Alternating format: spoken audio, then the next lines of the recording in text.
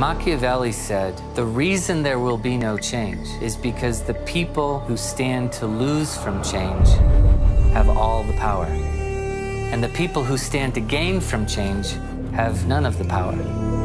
That's describing the global aid system today.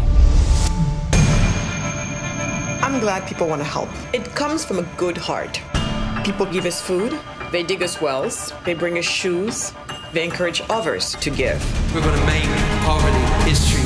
The problem is, it does not work. The foreign aid amounted to a huge subsidy, hundreds of millions of dollars.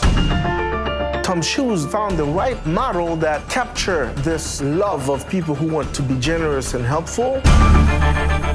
Our donations have an unpredictable impact on the local economy. Why would you go buy something? It's for free. Emergency disaster relief has become the permanent model.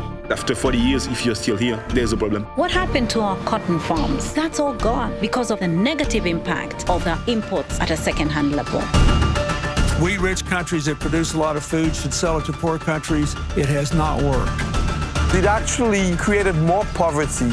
We don't need one more celebrity doing one more campaign. What we need is to no longer be excluded. No one wants to be a beggar for life.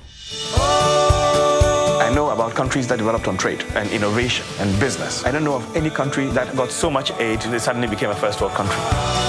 If you really want to help the poverty industry as we know it, has to go. The sooner we tell a beautiful story about the African entrepreneur doing amazing work, then we will begin to shift mindsets. They're not desolate. They have hope. They have a way to get out of it. There's a way to fix it. When you do something, you can see the impact on the population, and you can say, this is because of me. Having a heart for the poor isn't hard, but having a mind for the poor, that's the challenge.